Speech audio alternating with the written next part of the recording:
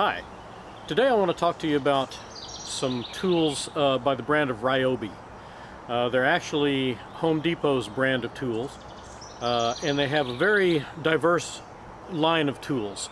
Hand tools that are, many of them are battery powered with 18 volt batteries. They have some 40 volt battery powered tools as well, but I don't own any of those. I've started accumulating some of the tools that run on the 18 volt battery.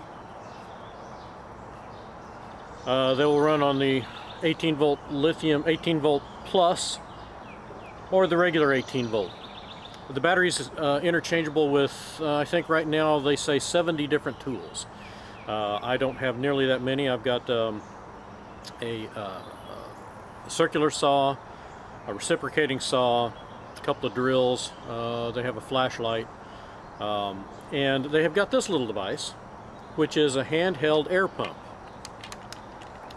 Ryobi handheld air pump. And it comes with some attachments, needle and for inflating balls, and a point for inflating balloons or whatever. And it's got an air gauge on the back. The battery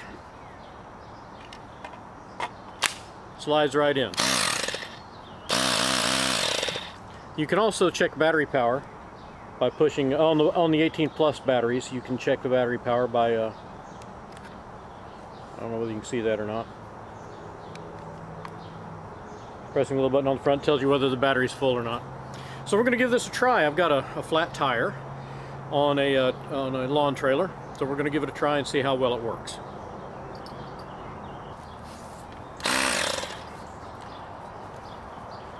Okay, as you can see, I've got a really flat tire here on my trailer. I'm going to use the Ryobi pump and see if it pumps it up. It's got the standard clip that, yeah, sorry about that. Standard clip that it's got on a like a bicycle or any other clip-on pump.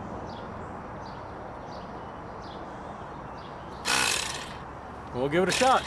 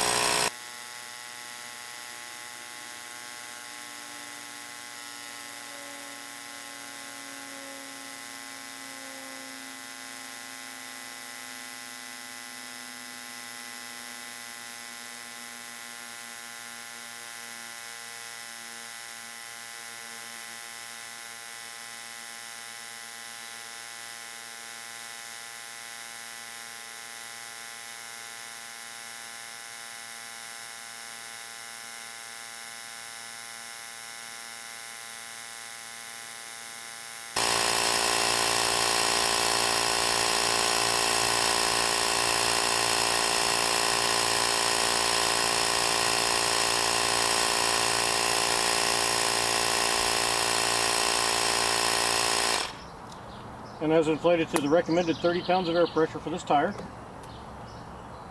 Nice and solid. And all done without all the huff and puff of having to pump it up by hand with a bicycle pump or taking it off and taking it to an air tank. I don't possess an air compressor or an air tank, so this works out really well.